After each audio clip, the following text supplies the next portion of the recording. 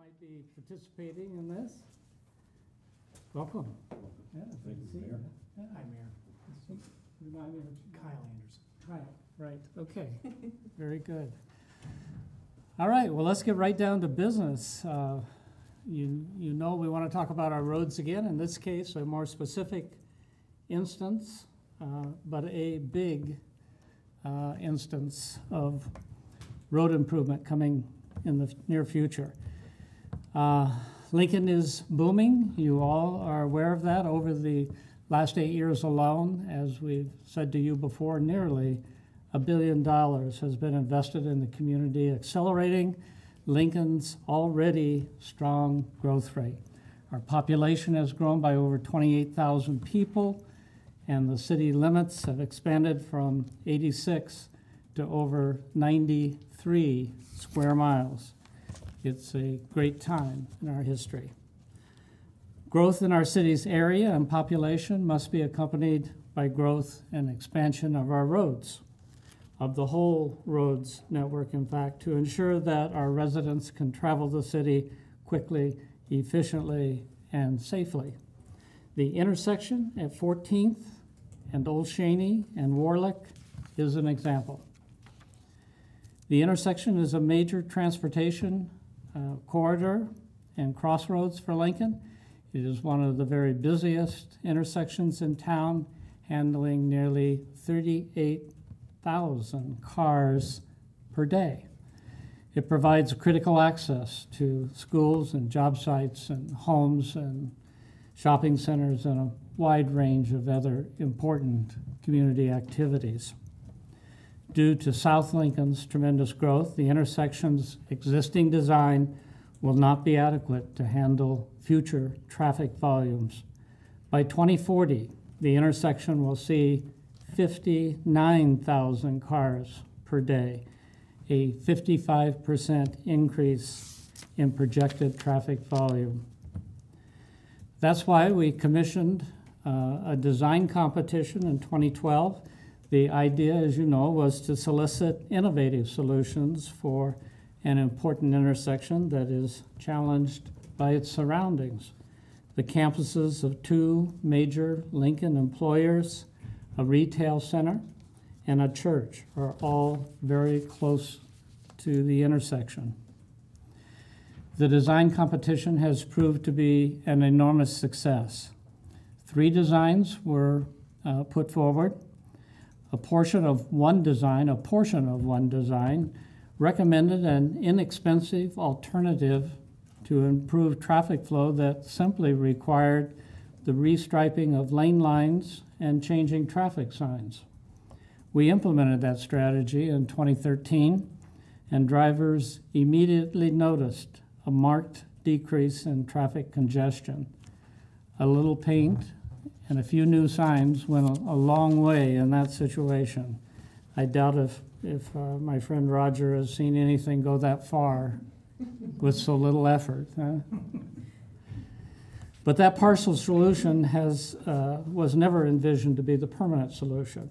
It was envisioned as an intermediate measure to allow us to more thoroughly examine the 3 proposals submitted as part of the design competition. Our examination included 3 questions. Does the design provide safe and convenient travel across the growing area of our South community? Does the design solve traffic congestion now and into the future?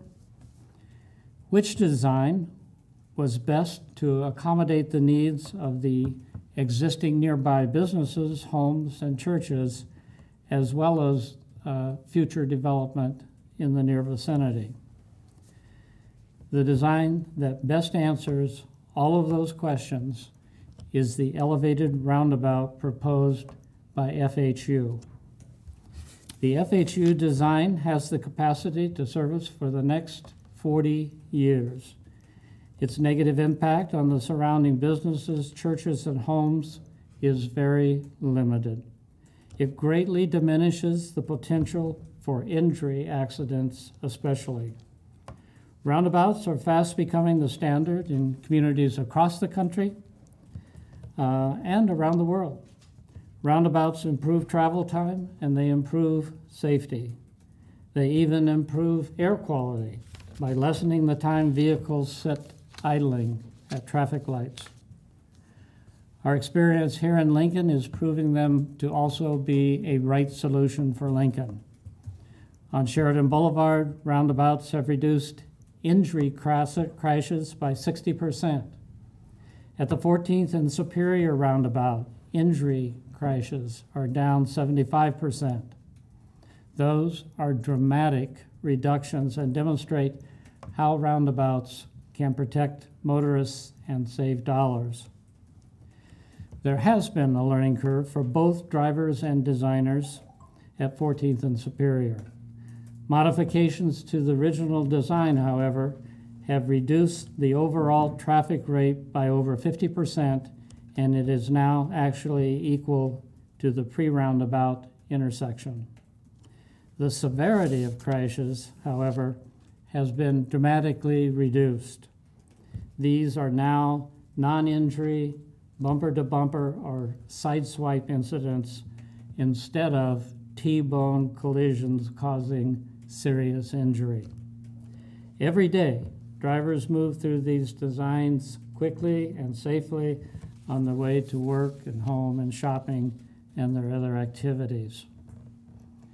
At 14th, Warlick and Old Cheney, the FHU has engineered the roundabout to satisfy high-level traffic flow from multiple directions while preserving access to local businesses. The circular overpass allows through movements with ease, and the signalized lower intersection provides local access. It will move traffic safely and quickly. My administration is willing to tackle the tough projects that are critical to future growth, and we are dedicated to finding the right solutions. With this selection, we are able to move forward on an important traffic project along several fronts. First, city officials and the design team met earlier today with area stakeholders. It is critical that the stakeholders have a final decision regarding the intersection's future, have a part in the final decision regarding the intersection's future so that they are able to plan their own future and their own expansion. As we refine the concept into a final design, we will continue to work closely with them on construction details that best support their needs. Keep in mind, this is an initial design. All parts of it are subject to more refinement and change. Second, this is a multi-year project. If we move right now, the new intersection will still take 6 to 7 years to complete. Waiting any longer jeopardizes our ability to stay on a timeline that keeps pace with the area's continuing growth. We need to stay ahead of the game. It is also important that we begin now because we know additional funding for construction will need to be identified as part of the upcoming long-range transportation plan update, which will occur next year. The proposal to improve 14th, Old Cheney, and Warlick intersection creates many opportunities. Increasing the capacity of a key city intersection will create even more opportunities for economic growth. The project is an opportunity also to reduce crashes rather than watching them increase. Rather than struggling to keep pace with a future that is passing us by, it is an opportunity to implement a forward-looking solution that will keep us safely ahead of the increased traffic loads and congestion. We are moving forward because it's better to look ahead and prepare than to look back and regret missed opportunities. So, having set the framework for you, up here this morning is Mickey Esposito, our Public Works Director. Kyle Anderson, Rick Hayden, and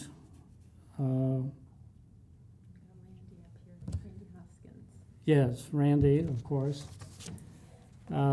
So with those folks here to answer specific questions, why don't we open it up to specific questions? Mayor, in the news release, it says that the city council had targeted $10 million for the project. Going more than that, then does that run counter to the city council's original wishes if they had approved $10 million?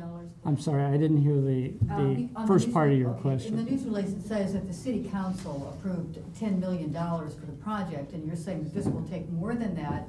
Does that run into a problem then with the city council if it's over what they had projected for the project? Well, projections for different projects change all the time, and they'll have to decide whether that's a problem or not. But we don't expect it to be a problem. This will play out, I think, in everybody's mind to be the best solution. So what will you be doing first? Buying the land, getting the final design, and when do you hope construction starts? It'll be the routine process, which Right. you can go ahead and describe, Mickey, if you like, but it starts with identifying the pathway for the road and acquiring the right-of-ways.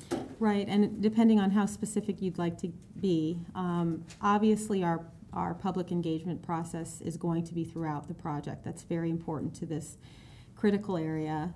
But it begins with preliminary design, and we'll hand it over to these gentlemen to begin. We'll finalize contracts and get those going, and they will begin preliminary design through to final design, and all the while talking to stakeholders. But remember, there's a lot of public right-of-way that we need to go through a public right-of-way process. There's utility relocations that will occur in the interim before we even break ground for construction. I don't know if you want to add anything that I might have forgotten, but Yeah, I think I would just point out that, again, for the terms of the design competition was conceptual level design. So we do fully expect the first step to sit down with the stakeholders and the city staff and work on refinements of the concept. We didn't have an opportunity for that type of engagement during the competition. So now that's more back to our normal process of working through those issues, refining some things, making adjustments, and as Mickey said, working with the stakeholders all throughout that process. Once we get that finalized, then it's the heavy lifting of actually designing it, figuring out the construction phasing and sequencing, and getting it ready for right-of-way acquisition, and then finally utility relocations.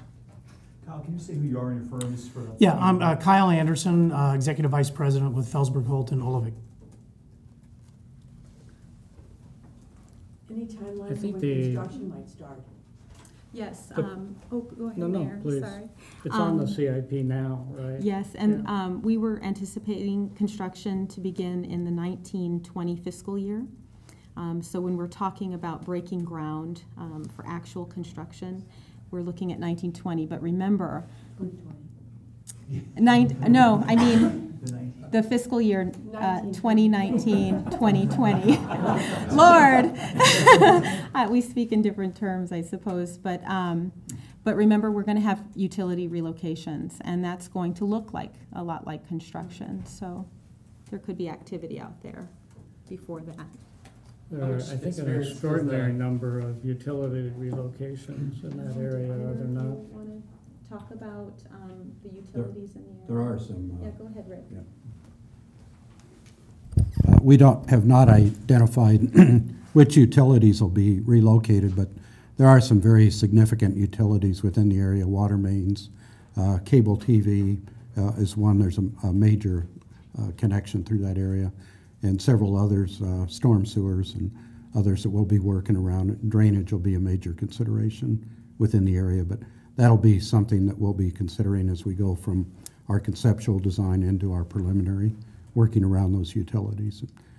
Also giving them advance warning if we do have to relocate them. Our goal is usually to avoid the more significant utilities first. Rick, will you identify yourself as well, please? I'm Rick Hayden with Felsberg, Holt, and Olevik, also known as FHU. I've got a question for you, gentlemen. How much experience does your design team have with similar projects like this? Yeah, when we were in the design competition, we did a lot of research to find innovative solutions what were out there. And so we found quite a few examples around the country of different grade separations and ways to treat those. For our firm itself, we've got quite an extensive history of designing roundabouts. If any of you have been out to Vail or Eagle, Colorado, we've got a series of 4 roundabouts tied together with underneath the interstate interchange out there. We recently designed a dual roundabout system with a bridge over the BNSF Railway in Omaha that'll be under construction hopefully about this time next year. So while this is unique in some features of a roundabout on top of a T intersection, the elements that are involved in it are very typical to what we've dealt with other grade separation structures and other roundabouts as well. Mayor, what businesses are going to have to be relocated for this to occur? With respect to the buildings in the area, the 2 largest employers on the south side at the intersection, on the south side of Old Cheney, will be unaffected, I believe. That's right. Yes. The church that is a little ways, what is essentially on the northwest sector of the intersection, we'll have a couple alternatives at least in terms of how the road proceeds around their property. And it seems clear to me that they will be satisfied because there are plenty of alternatives there. They may have a couple little roundabouts of their own, if they choose. But mostly in that area, it will be accommodating the church's desire to hold on to most of its land and build, and they'll be able to do that.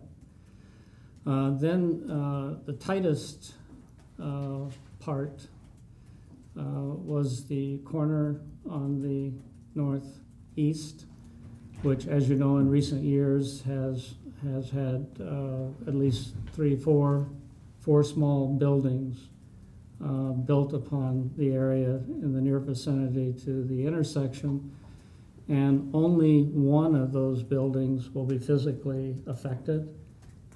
As I understand it, it may be necessary to remove a bay from the closest facility, but the businesses will be otherwise unaffected.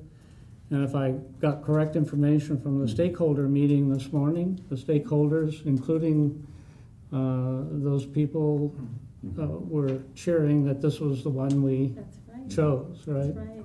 Because they were not as well affected by the other alternatives. What business would be in that bay that would have to be relocated? It's called Kids Play.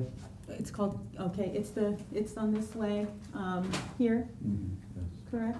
Yeah. And again, remember, through refinements, this is still under consideration, and through refinement of design, we're not sure whether that bay will have to be moved or whether we can work around it. So that's part of that engagement process that we talked about in further refinement of the engineering. But as it stands today, it's the nearest bay called Kids Play, and that's what we're talking about. And I don't know if you want to talk about the stakeholder meeting a little bit to give insight to some remarks that we heard and how they were pleased with the selection. Yes, one thing that was unique about the design competition was there was a separate stakeholder engagement process that was independent of the 3 teams that were involved. And we did that to not give any of the teams any particular advantage in terms of communicating with those different stakeholders. So our information was somewhat filtered through there. But Steve Wolf led that effort for the city and did a great job. They felt at the end of the process today, when we unveiled this decision, that they felt very well represented. They felt like they were listened to, and that the features and elements that were important to them were addressed with this concept. And I think that was very well evident from the comments that we received. Thanking the mayor and his staff for allowing them to provide that input throughout the process and not just ignoring their desires and what they need to operate their businesses. So we feel like we're on a very good, strong footing with the stakeholders, and we're looking forward to be able to sit down at a table with them and get a little bit more specific about their details. So right now, Kids Play is the only business that's gonna have to be relocated. Yes, and I would also like to point out that we're looking at a 2019 to 2020 timeframe. So we're looking out 5 years or so from now before construction would even begin. So this isn't something that's going to affect them immediately, but certainly in their long-range planning, we'd want to be able to work with them and the developer closely. I also think it's important to note that any property relocation, we go through a right-of-way acquisition process, and relocation costs are reimbursed. So that's just a part of our normal city acquisition process. So. Mayor, do you plan on making any budget changes in the next 30 days to the next year fiscal budget that would include additional money for this? That would include initial money for this? Additional money for this. I'm not aware of anything, of any changes in the current thinking with respect to this budget, this interim budget that's being put in place.